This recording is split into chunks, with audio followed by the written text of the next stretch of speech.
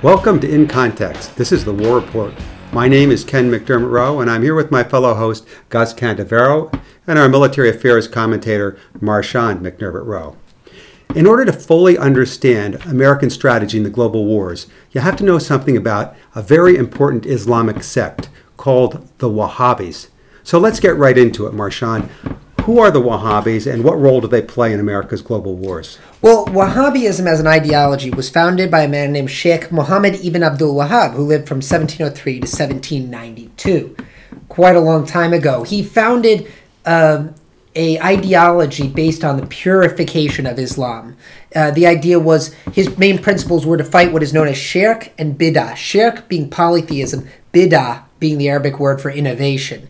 Now, when he looked at what was happening in the Islamic world at the time, the Ottoman Turks were the heads of the Caliphate, the Islamic State, and they were, as he saw them, decadent. They were corrupt. They were adopting Western ways. They had, there was alcohol in the palaces, and the guys had more wives than were Islamically allowed. And so he felt that, Islam must return to a purer form of Islam, its fundamentals. Ibn Abdul Wahhab took it much further. He took a very literal interpretation of the Quran and a very selective interpretation of certain Islamic verses. Things like wiping out polytheism or wiping out innovation extended to anyone who did not adhere specifically to his brand of Islam. And this included other Muslims as well. This includes everyone from different schools of thought within Sunni Islam to the entirety of the Shia Muslim world. So Wahhabis are Sunnis, and where is geographically their stronghold? Geographically, their stronghold is in Saudi Arabia, and this comes because Muhammad ibn Abdul Wahhab was instrumental in the establishment of the first Saudi kingdom. Many people think that the first Saudi kingdom was established in post-World War I. This is actually not the case. The first Saudi kingdom was established in the 1790s. Was known as the Kingdom of Diriyah.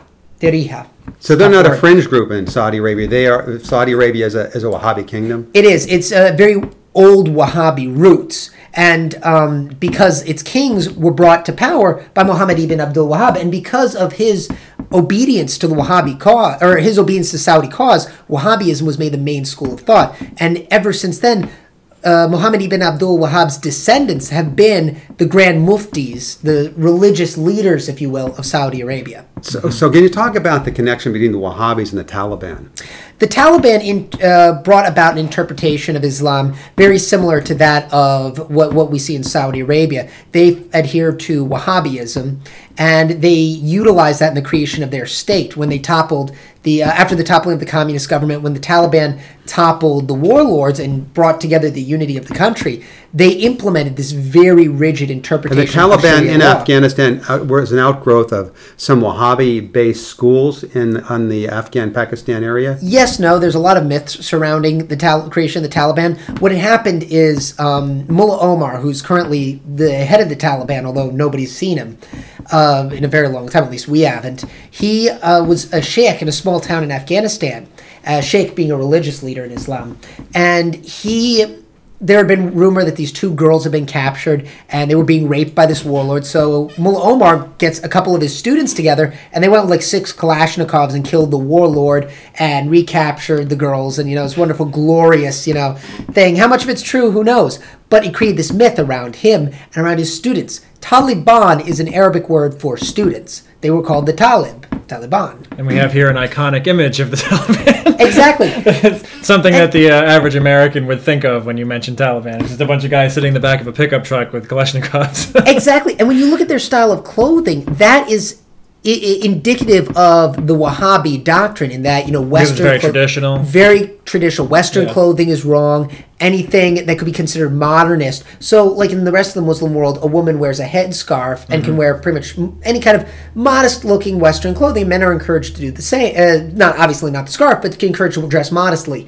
In Wahhabism, it becomes a crime to dress anything other than what is enforced by the what they call the moral police. Actually, there's an actual police force in Saudi Arabia called the morality police. Wow. Now, somehow... Morality advice. Now, the Mujahideen in Afghanistan, with whom we were allied in the 80s against the Soviets, that they had some Wahhabi connection, or no? To an extent, the Mujahideen, which means soldiers of faith, commonly misinterpreted as soldiers of God, soldiers of faith.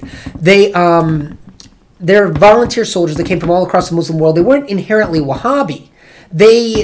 Some of them adhered to the Wahhabi ideology, but the reason why Afghanistan slipped into this Wahhabi spiral was because the Mujahideen, after they defeated the Soviets, went, we need a government. And the Americans, our response, as very typical of our nature, was to say, see ya, Soviets were gone, we had no interest in the region. So the Mujahideen had no capability of establishing a government. Mm-hmm. So what had happened is they collapsed and devolved into civil war.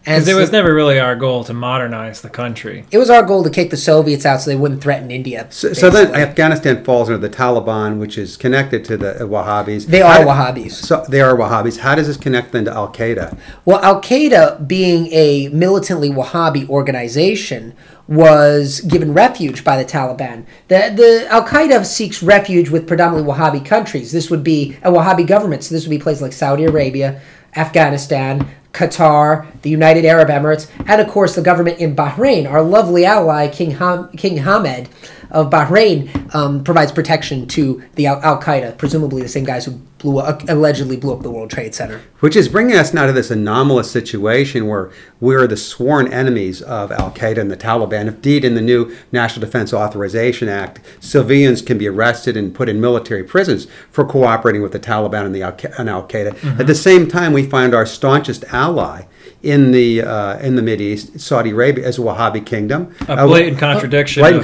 got the Bahrain, which I understand is also a Wahhabi kingdom. Again, that's the site of our fleet in the area is based in Bahrain. It's the height of hypocrisy is that we talk about the need to spread democracy and the need to spread the American values. And if the American values are what we're spreading, boy, I sure don't want to be part of it.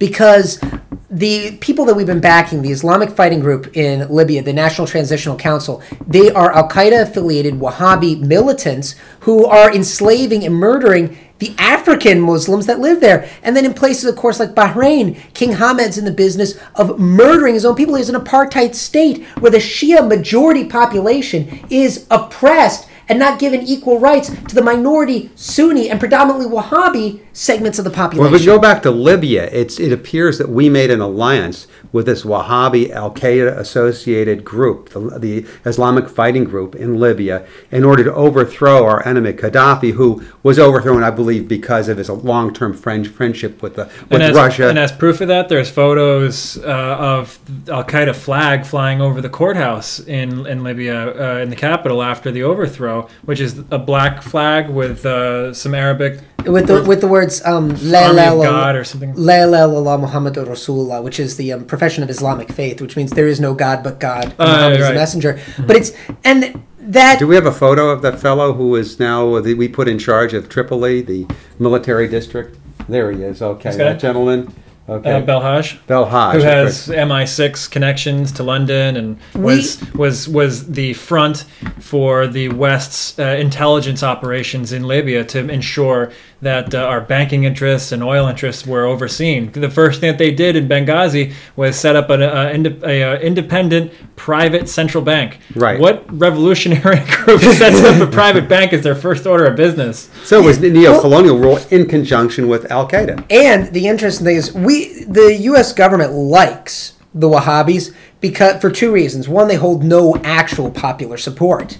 The Gaddafi had actually a fair amount of popular support. Very much like our own government. Sort of. All we have to do is start waiting for the morality and vice police to come arrest us. And it's, the fact is, though, that we like them because they have no popular support. So it's not going to be the mainstream Muslims, and this is something I got to emphasize. Mainstream Sunni Muslims do not adhere to Wahhabism, and they do not support the Wahhabi ideology. But that's why backing them is so brilliant. They will never have a revolution that will spread beyond the region we give the guys. But guns. It can be very useful in cases such as Iraq, where you have now a Shiite-dominated government that I believe we want to destabilize. Well, that's point number two.